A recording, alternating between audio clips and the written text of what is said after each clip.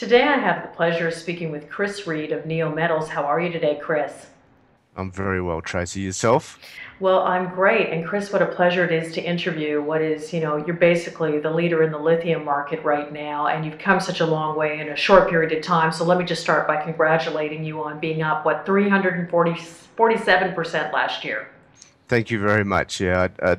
I just have to correct that. They're probably one of the leaders in the junior lithium market. We're not yet a producer, but looking forward to joining the ranks very soon. Well, yes, and thank you for clarifying that. And also, I'd like to congratulate you on rewarding your shareholders. You've just recently done a return to shareholders and an on-market share buyback. I'd love it if you'd start by telling our InvestorIntel audience how they'll be rewarded by being a shareholder at Neometals. Okay, well, at Neometals, look, we've taken the opportunity and needed to sell down some equity to bring in China's leading lithium producer, Ganfeng, as an offtake partner and an equity partner in the project. So as we've sold down in two tranches so far, we've built up quite a good war chest. At the end of the month, it'll be about 68 million Australian dollars.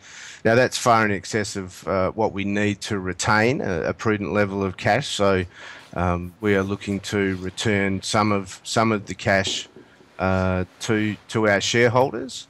You don't want to give it, we want to, as we're coming into production, we want to give something that's potentially sustainable. So we're giving back 2 cents a share, and then we are conducting an on-market buyback to sort of reduce the number of shares we've got on issue. So, Chris, in addition to being a fantastic leader in the lithium market right now, you were recently speaking at an event. Actually, it was our Technology Metals Summit, and you wrote that the stake is really in renewable energy storage, solar and wind, when it comes to the lithium market, because there's all kinds of promoters out there right now. There's lithium companies exploding left, right, and center, and I'd really love for you to comment further on that idea. Right. I think I said the stake was the renewable energy storage and Elon and the electric cars with the sizzle.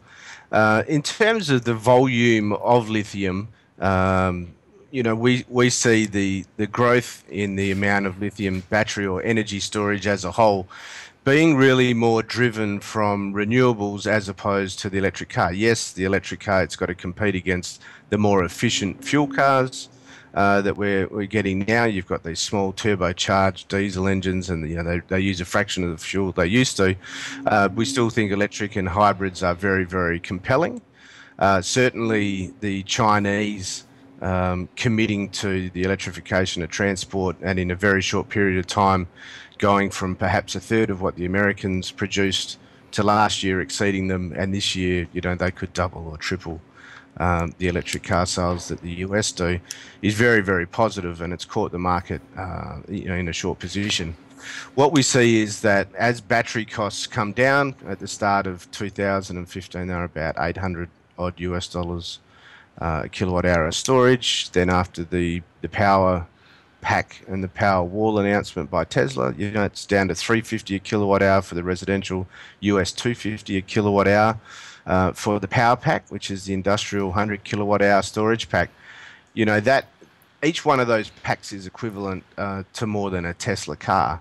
So, the success of that launch was that they essentially took orders to fill the gigafactory in 2 weeks. So the gigafactory will have the demand there to take it at full production, which is equivalent to 500,000 cars. But we see that there's probably 100,000 worth of cars, of batteries coming out for cars. The rest of it will be coming out for the power pack and the power wall. And this phenomenon is not just limited to Tesla. You drive the battery storage costs down to $250 a kilowatt hour, and you've bypassed the cost of the grid. I think Warren Buffett's NV Energy signed an agreement last year with First Solar for a 25-year solar battery array at a fully amortized cost of about 3.8 US cents a kilowatt hour. Now in Australia, we pay probably 15 US cents a kilowatt hour. So, solar batteries and storage have got a far greater market than than just the electric cars, we believe. I mean, essentially the electric cars at this stage are for rich people. Think about what, there's 1 billion people in Africa without reliable energy. You can't ship them diesel and diesel generators, but if you gave them a couple of panels and a battery, then they're pretty much self-sufficient for power. And that also goes for India, where there's about 300 million people without reliable power, and the government's committing $22 billion over the next couple of years to fix that. Now, when they were faced with taking telecommunications and telephone to the masses there, they went mobile. So think about this as mobile power. You don't have to build big coal-fired power stations. You don't have to build massive high-voltage transmission networks. Everyone is essentially energy independent. So we see this as the biggest growth market in lithium in terms of volume. Well, speaking of growth market, you had one of your most recent announcements was you made an offtake and equity investment with China's leading lithium producer, Ganfeng Lithium.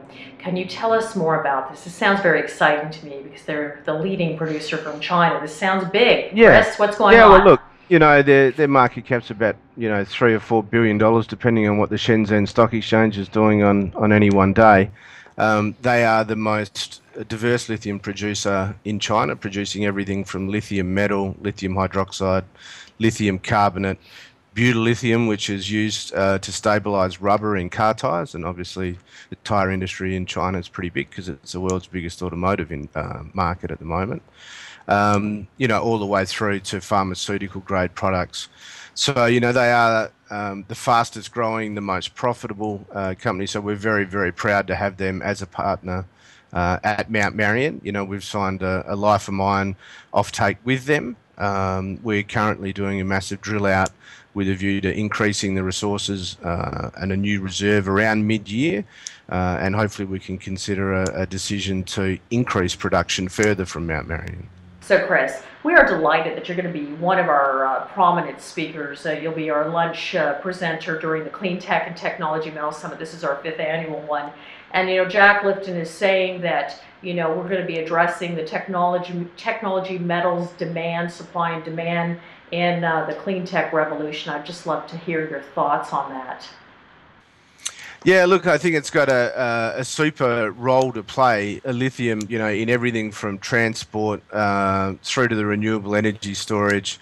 What it does, it drives a lot of the other metals.